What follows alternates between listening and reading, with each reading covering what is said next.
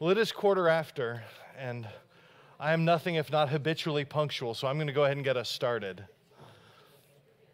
I'll start us off opening in prayer, if that's okay.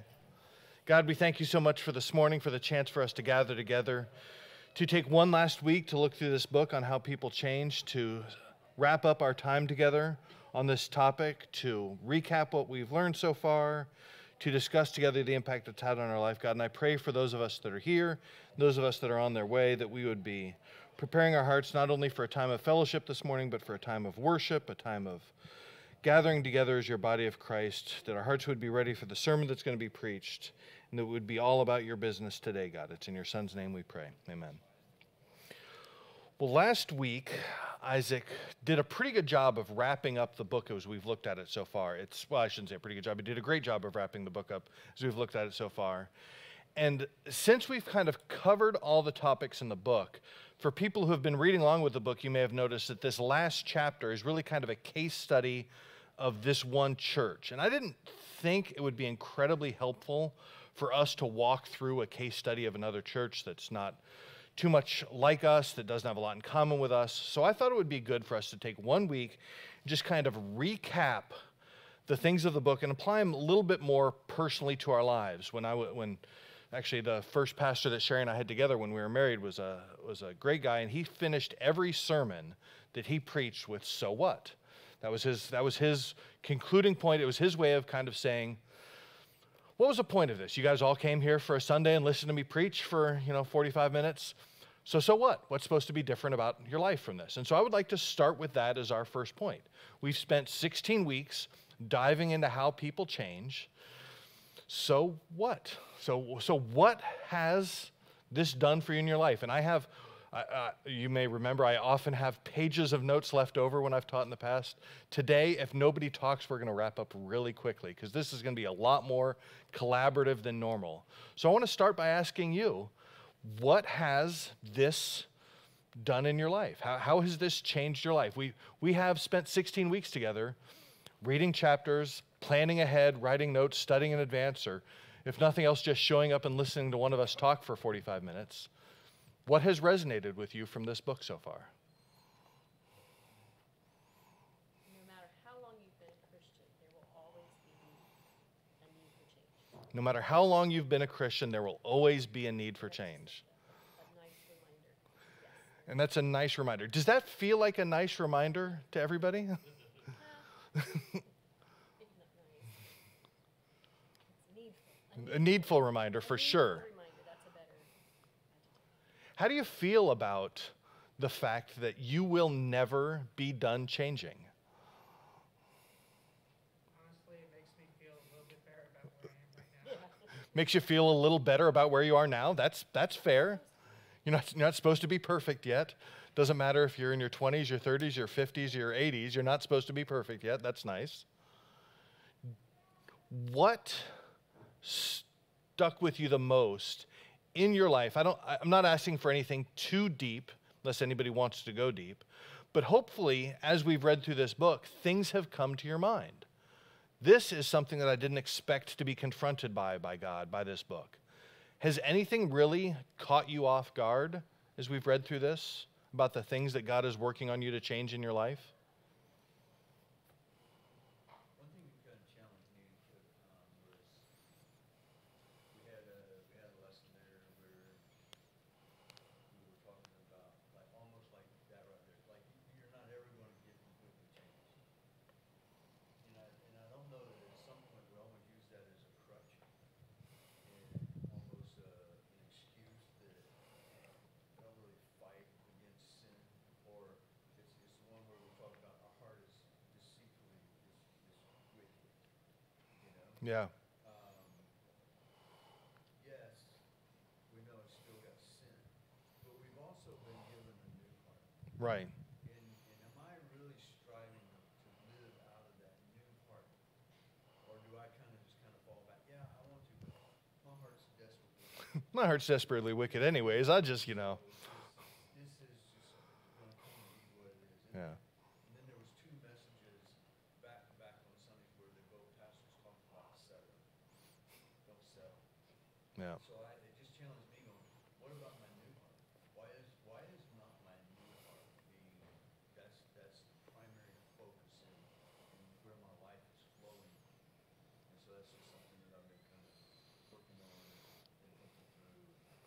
Yeah, that's really interesting because what you're kind of alluding to is the flip side of what Sherry said, which is, we've always got something to change. And, Jared was like, that makes me feel better because I shouldn't be there yet.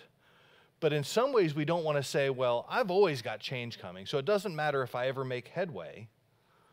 That's where we shouldn't land, right? Because if we're always supposed to be changing, sometimes it's a learning curve, but it shouldn't always be a learning loop. There's times where I think I'm on a learning loop. I got to learn the same lesson 5 or 6 times to really get it.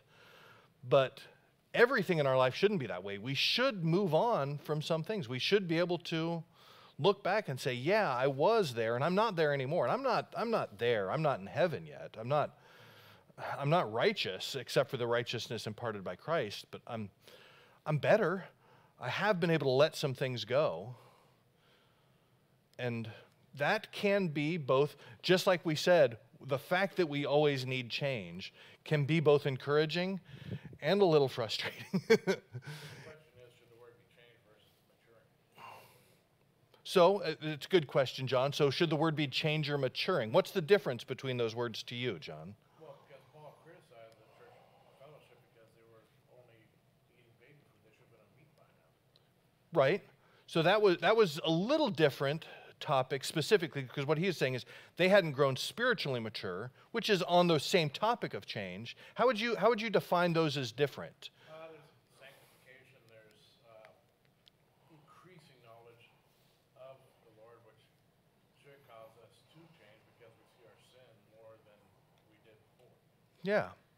So there's sanctification. This is one of the things I like about this topic because there's all these words, and some of them are very churchy words. Like if you're not a regular church attender, you might not have heard the word sanctification before. So around in the world, we say, well, we're trying to grow in sanctification. Someone might say, yeah, it's a $5 word, and you're having a $1 conversation here. Like that's not a word for me.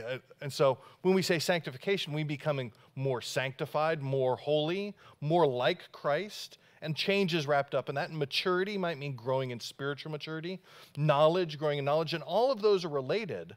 But those are, I think, related topics to change. But when we're talking about change, particularly from this book, we're talking about change in the way that we respond. Because change could be a very broad topic. And this book is specifically talking about change in the way we respond to what the book calls heat. And it refers to it both as heat and dew, these external circumstances that come in, and our heart responds. And because our heart responds, our body responds negatively. And we want to get rid of that. When somebody, cuts me off on the highway, I was with my son William yesterday, and he was saying, I am basically a patient person. And I'm pretty happy with my patience until I get in my car. And we were going south on Hamilton, and if you guys know Hamilton near the airport, that's a 50-mile-per-hour road, and we were stopped at a light, and we pulled away, and the guy who was in front of William was pulling away at a pace that was not the pace William wanted to pull away with, and and that's when he said that. And I think that resonates with all of us, that there are these things that just, to use a modern term, trigger us, that we think, well, this is just intolerable, and so I'm going to do something about it, and I'm going to. And I have been that guy many times in my life where I was going to set right this wrong, this perceived wrong against me, this perceived wrong in the world. And so all those things that you talk about, John, that maturity, that growth in knowledge, that growth in sanctification, how do those impact us as we're trying to change our heart response and eventually our action response to these outside influences? Because a lot of the heat, from a believer standpoint, the heat is there for discipline. And it teaches more, increase our faith in Him. So the heat is there for discipline. But now the heat is also there to filter out those who are unsaved, to say, you know what, I need to rethink my life. I'm not progressing like I said, so there might be a question of salvation. So that you said a lot of interesting things there. So what John said, I'm going to let us pull this apart because I want this to be interactive. I want us to think about these things because it's really easy to spend a lot of time going through a book and then you put the book on the shelf and you don't. That's why I started this with so what? So what? So how is my life different because we've spent 16 weeks together reading this book? So John said the heat is there for discipline. What do you think about that? Somebody respond to that. I think it's kind of two versions of discipline. There's discipline of like punishing a wrong, or discipline of developing a discipline in your life. Right? So you want to be more disciplined. Well, I think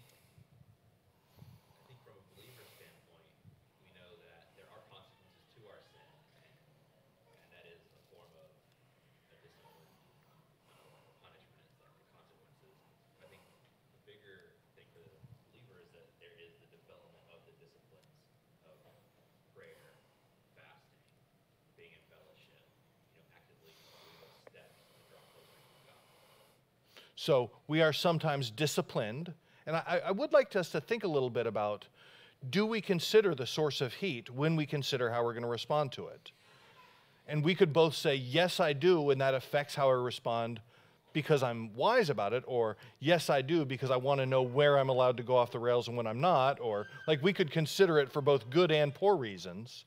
And That it's always, I think of discipline as always like punishment, And so I'm sure there's times, yes, where that's true, but I think heat comes in, and I actually have an opportunity that God has given me to respond in a way and glorify Him. yeah, So that it's, and sometimes He's doing that because He's also pointing out, going, hey, I'm trying to touch this area in your life that's not like me. I'm not necessarily like spanking you or disciplining you. Right. Of it in that way. And maybe He is developing the spiritual discipline within my life, but He's usually probing at something that's not like Him. right. Because we know God will not tempt us. The Bible's clear about that. God, sometimes that heat that comes in is temptation. Sometimes we talked about that heat is really more like dew. It's a blessing that comes in that can, sometimes we're more easily derailed by blessings than we are by adversity. It's surprisingly easy to distract us with shiny things. We're like kittens sometimes, it's just a little shiny thing and we get easily distracted away from the Lord. It's also good for when we go through it and we come out, if there is an exit or if there's not, when we see a brother going through that who's just starting, we can also be better supportive and graceful with them. Right, and so one of the things you're alluding to is sometimes these adversities come into our life, regardless of their source, when we've learned to respond properly, as we grow in that, and this is kind of what Cam was talking about, as we discipline ourselves, we can then get better at helping others who go through a similar thing. And I know oftentimes in the middle of that adversity, that is not a justifiable reason to feel like we have to go through adversity just so we can help somebody else go through a similar adversity. But that can be helpful. I remember a quote from Bob Hartman, a guitarist professor. He said one time I was praying the Lord because I was dealing with this problem, and all God did was brought him company.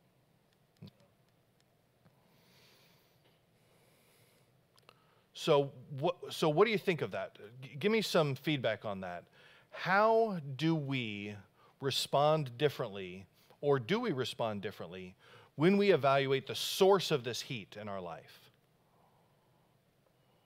Give me some examples of source of heat in our life. Self-inflicted wounds. So we can be a source of heat in our own life. Like David. Some of these are easy. This is not a trick question. Often we are. What? Often we are. We are often there. Which Something's not going it's our own self. We blame the person that made it not go our way. Well, so certainly the reason we respond is always on us. That's one of the things that this book is clear about and that we should be clear about as Christians. There is no, the devil made me do it. There is no, well, because of that woman you gave me.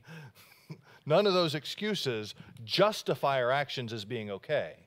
But there is still sometimes somebody else, right? There's another person that has come into our life and stolen our lunch at work or cut us off on the highway or much more seriously and realistically and significantly wronged us. And it's okay to acknowledge that. It could be Satan. And as we talked about, God will even at times discipline us. And we can see that as a source of heat, to use the book's terms. We can see that as something that can drive us to act wrongly, that can cause our heart to turn away. The Bible is full of examples like that. Most notably, Jonah is a good example. God brings him something to do. He sees it as a source of adversity, and he spends the next several chapters running further down, further lower, further south.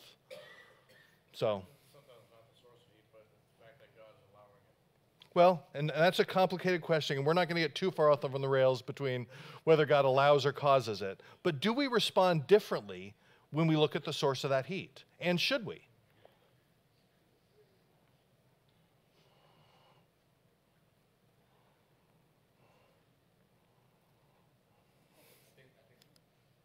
Sherry said, I think so, but you were starting to say more, so I'll let you. Agree, I think so.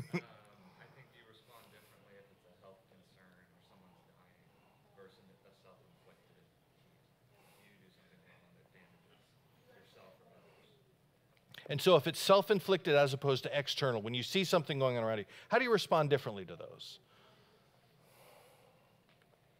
Well, I think one would involve confession and repentance and experiencing God's grace and more of that restorative process.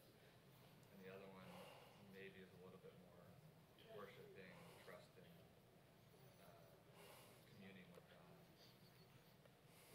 So there's always a turning aspect when you see your heart responding wrongly.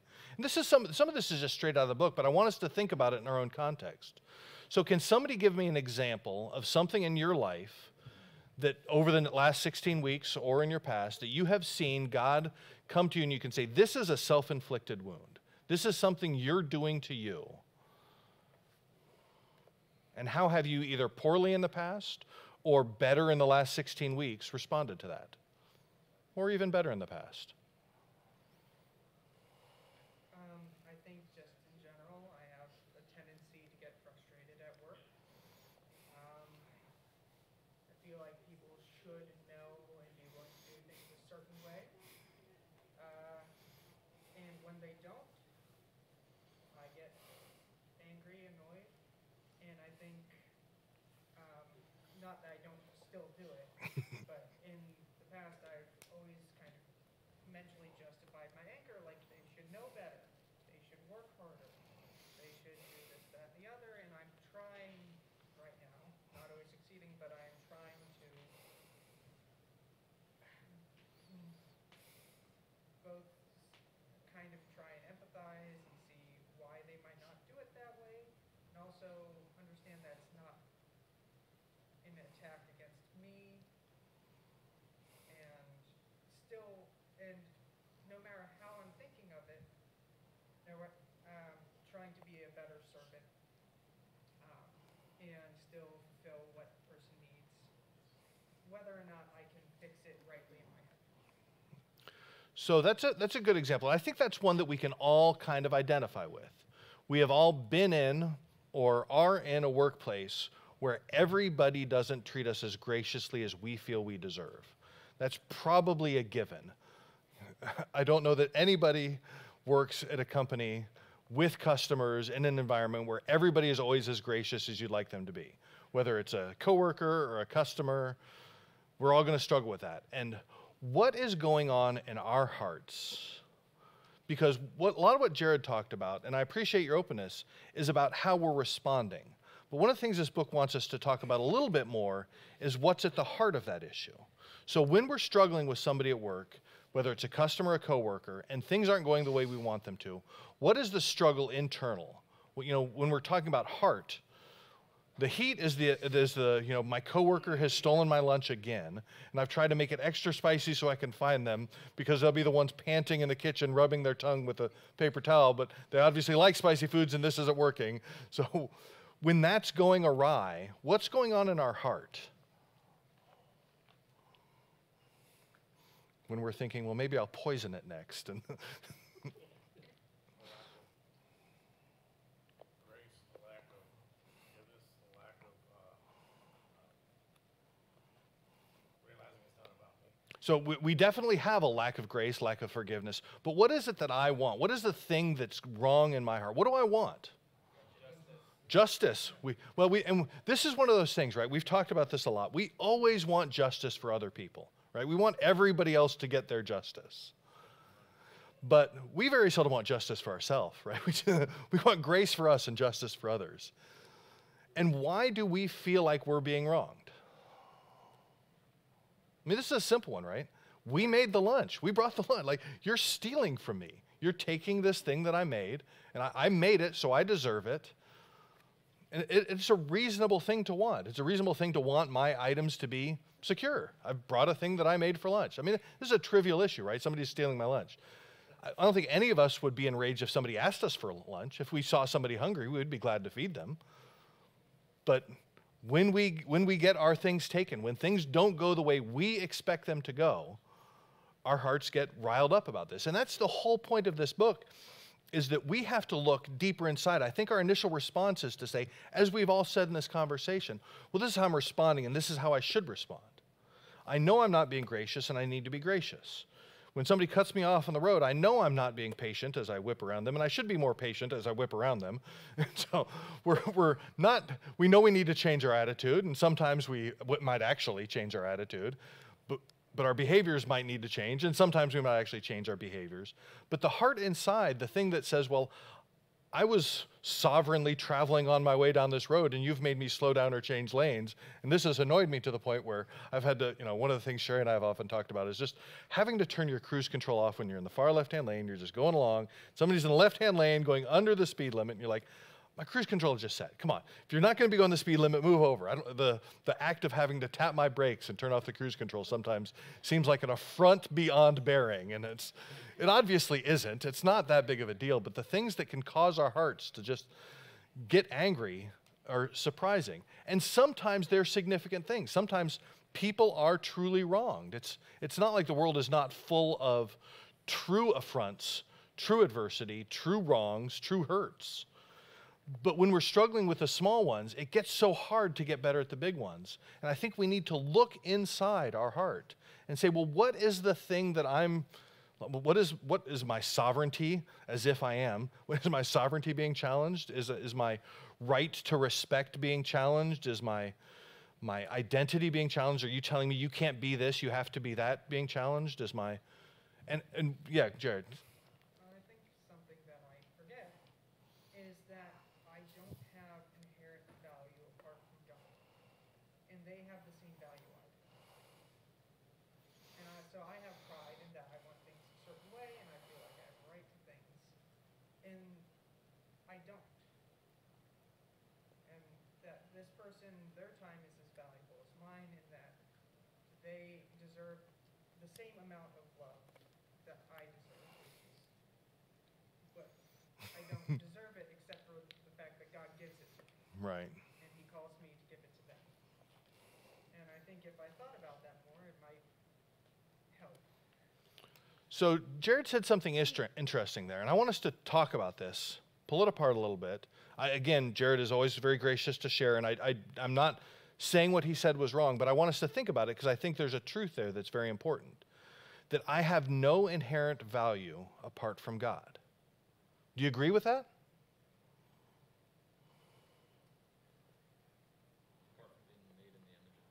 Yeah, apart from God. If we've often talked. I go to another Bible study, and we often talk. Theoreticals when it comes to God are useless. Well, God only did what God did, and God did the things he did. But if there were no God, we would have no value. Is an interesting statement. There is a God, so the theoretical almost doesn't matter. But apart from God, we have no value is an interesting sentence. I think it's actually true. I think what Jared said was right. As long as you add that apart from God, if you mean literally without a God, we would have no value, that's true. Because God gives value to everything in the universe. But do we believe that? And I think that's the tricky one, because I think what Jared said was very wise, because I think we don't often believe it.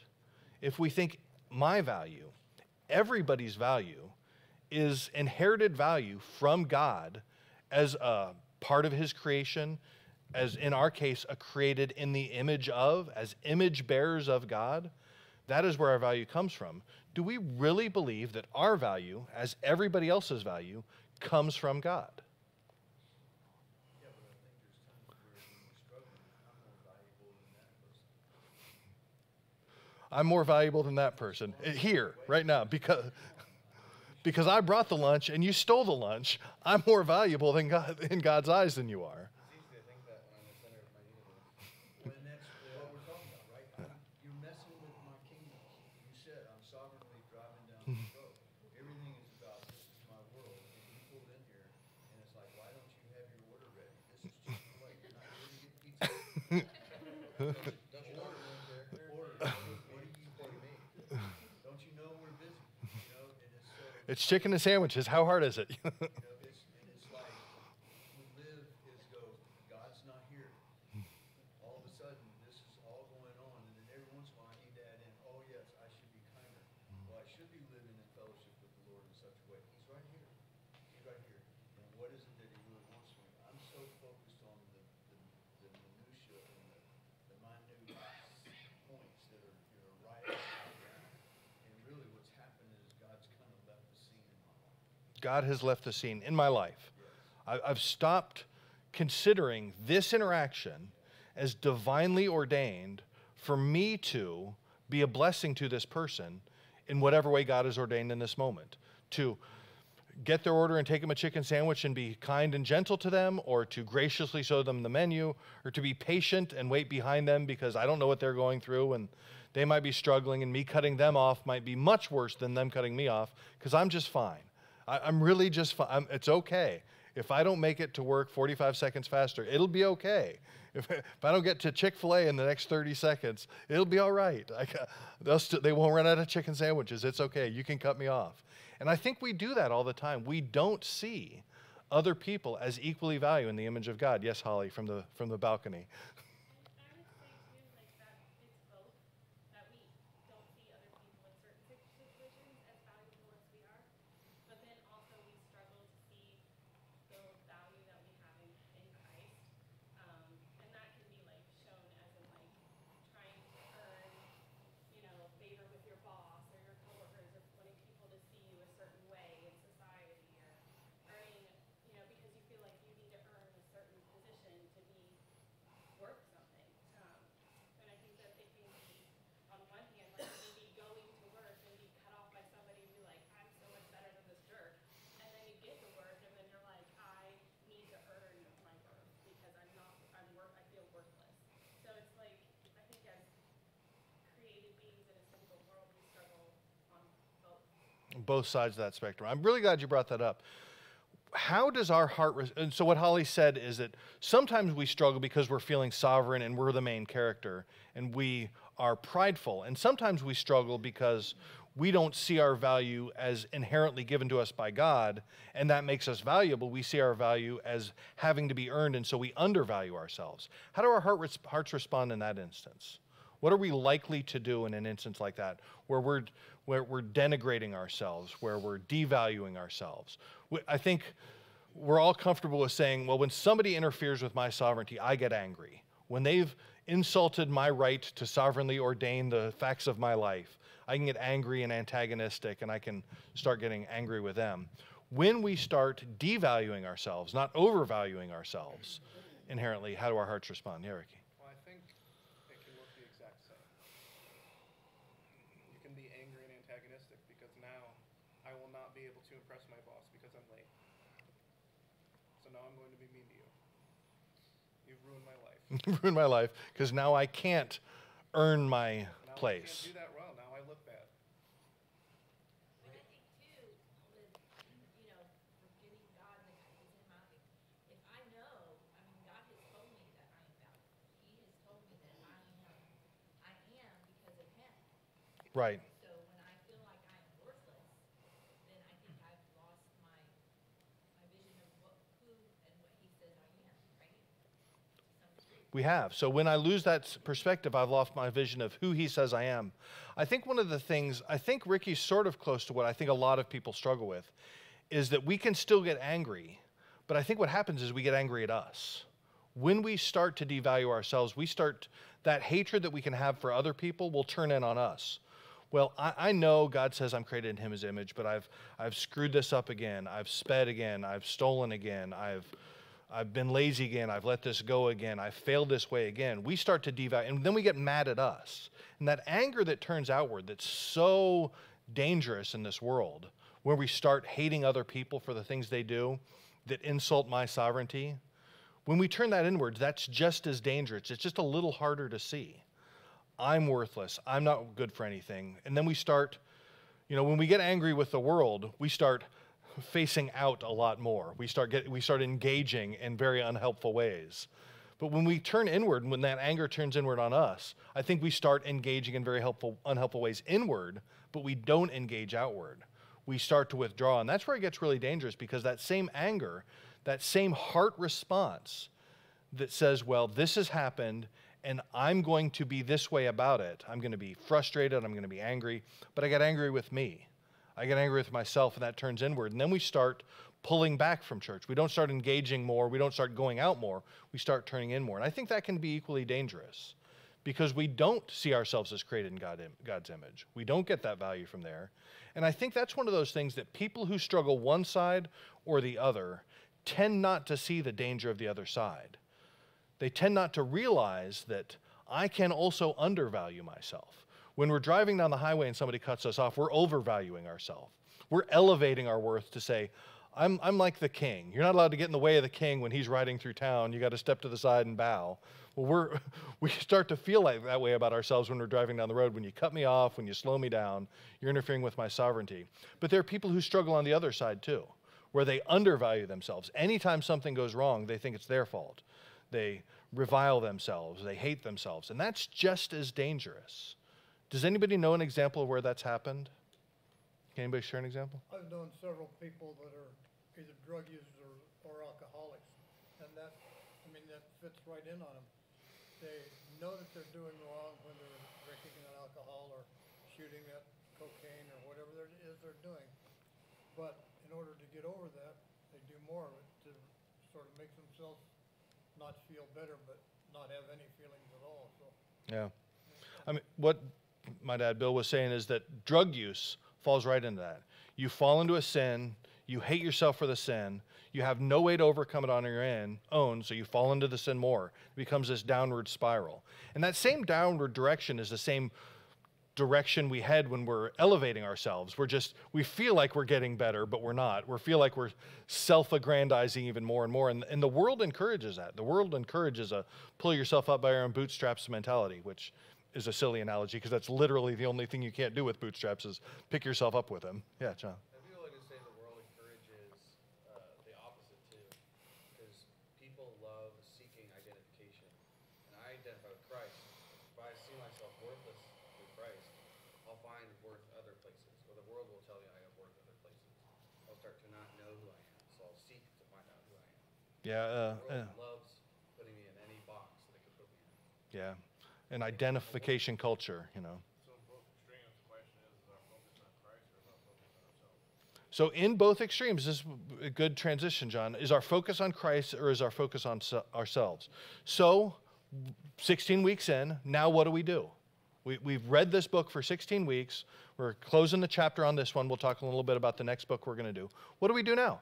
How do we take this book and not just stick it on our shelves and say, well, that was a good book. I'll tuck it away for sometime later in my life when I might struggle with a bad heart response and I can go pull it out then. Like, how do we take this book and actually make this not one of the books we did in ABF, and that was a good one, and I appreciated the time, and thanks everybody for teaching, but how do we actually be people who want change?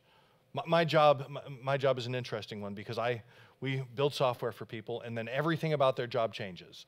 We change the way their process works, we change the way they input data, the way they print reports, and we are not always perceived as the good guys when we come in. Somebody likes what we're bringing, but a lot of other people often have to change what they do. How do we get to be the people who like change, that want change, that desire to change for the sake of the gospel? How do we get people to be people who revile the things in us that our heart does wrong, while still valuing ourselves as created in God's image?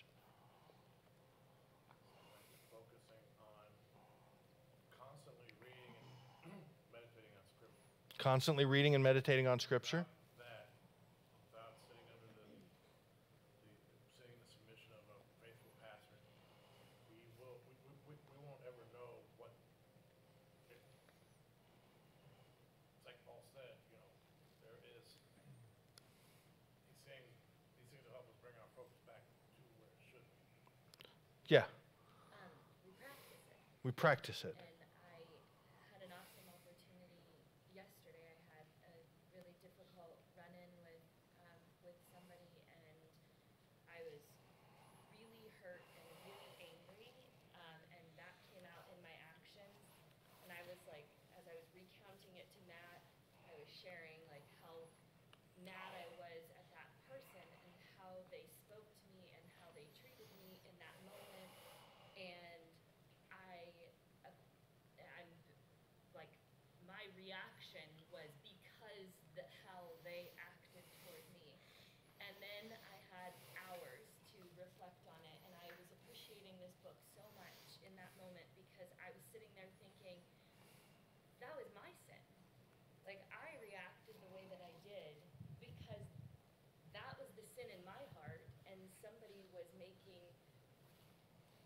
was acting in a way that actually ended up being a blessing in the end. It ended up showing me an area of my sin that I need to go after, that I need to attack. And it prompted an opportunity for repentance.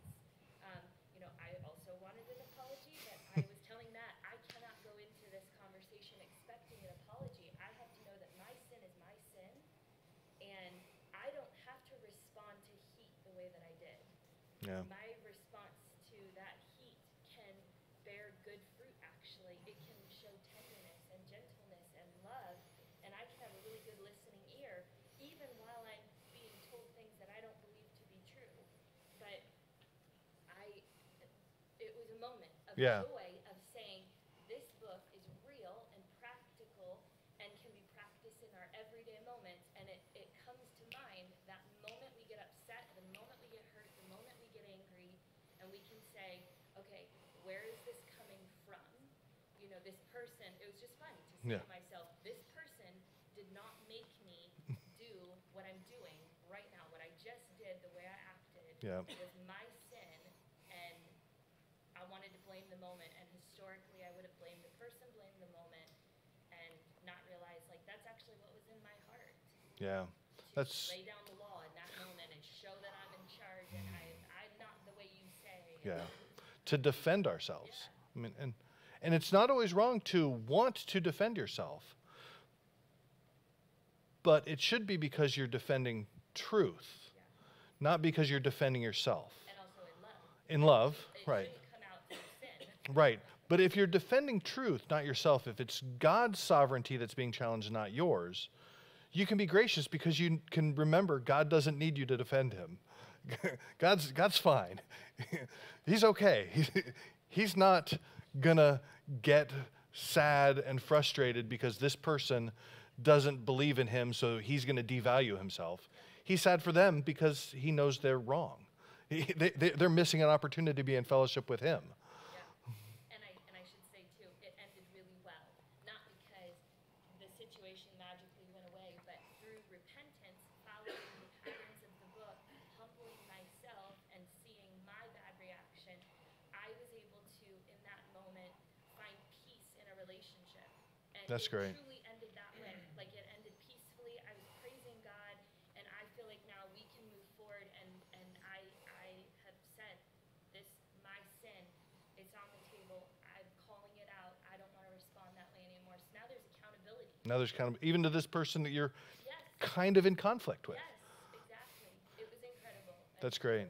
And that kind of thing is so encouraging to those of us that teach, because and one of the things we've kind of talked about, I was at a Bible study with Andrew yesterday, actually, and he said something really clever, I think, that we've talked about a lot. A lot of the Christian walk is about kind of holding two dichotomies in hand at once. It's not like these things are in conflict, but you really have to walk a narrow line between undervaluing yourself and overvaluing yourself. And there's this, yes, we are sinners, but we are saved by grace. We are unrighteous, but we have the righteousness of Christ. And trying to stay in the middle is so tricky. And practicing, like you said, you're not going to get great at the big things. This is what John was alluding to when he says we have to spend time meditating in the Word. You're not going to get good at the really hard things. There are very serious affronts in this world. There are people who have had atrocities committed against them. And you're not going to be good at those right out of the gate. God can divinely give peace beyond all understanding for any circumstance. But he also expects us to diligently work in the day-to-day, in the, as Jared alluded, the minor conflicts over chicken sandwich ordering. It's not the be-all end-all of the world, but it can really derail our hearts. And even the small things can become big things if we let them become God for us. If we're going to sin to get it, if we're going to sin when we don't get it. All those things we've talked about. And so I really want us to think as we're out in the world. I would really hope and pray that we would all, myself, Isaac, Kevin, who taught this, we all need to focus on how am I responding and what is my heart saying about that. I'm not responding, the Bible is full of examples of people saying, well, right from the beginning in the garden, Adam says, that woman you gave me, Eve says, well, that snake said, they're all mad at somebody but themselves. And it's so rare where somebody just says, yeah, you're right, you got me, every once in a while you see somebody do that. David, when he was confronted with his sin, he kind of was like, oof, right? He'd sinned against Bathsheba, he'd had her husband killed, he'd taken her, and Nathan the prophet comes and says, I've got this story for you about this guy who stole the sheep. And David's all mad. He's like, that guy, we should get that guy. And he's like, well, that was you, David, and that sheep was your wife. And he's like, oof. And I think he did realize there, every once in a while God confronts us, but we have to be on the alert. We have to guard our hearts. This is what it means when the Bible tells us to guard our hearts. I think sometimes we think when we have to guard our hearts, it's like our heart is a precious treasure that Satan is coming for. We got to guard it. We got to keep our heart safe, like we're guarding it like a bank vault guard. Well, really, I think that verse is talking more about guarding your hearts like a prison guard. Our heart is wicked and prone to wander. We've got to guard it. We've got to make sure it doesn't get out, that things don't get let out that are dangerous to the world around us and dangerous to us. Like our heart will convince us to sin against people at the drop of a hat over serious offenses and over traffic and chicken sandwiches. I'm gonna use that example a lot, Jared, because it is both important. Don't get me wrong, chicken sandwiches matter, but it's not the most important thing. We've got a couple minutes left. I want to wrap up. I did have 3 points, kind of, so what, now what, and my last point was just going to be what? Like if anybody had any questions, if anybody has anything that they just kind of had left unresolved, we've got a couple minutes. If anybody thinks, we've been through 16 weeks of this, but I just still don't get this. Like this just still doesn't resonate with me. I can't quite reconcile this. All 3 people who taught are here. I've done a lot of tech conferences where I speak in front of a large group of people, and I will often wrap up with a round of what I call Stump the Chump. Like I've been up here talking officially about something for a while now. So if you've got any tough questions, let them out. That's not what we're doing here. I don't have all the answers. I am not the subject matter expert here. So if you want to try and stump me, you will. Trust me, I'm very stumpable. But maybe together, if we have an outstanding question, we can answer it together. If there's anything that people really wish, I'd like to get an answer for this.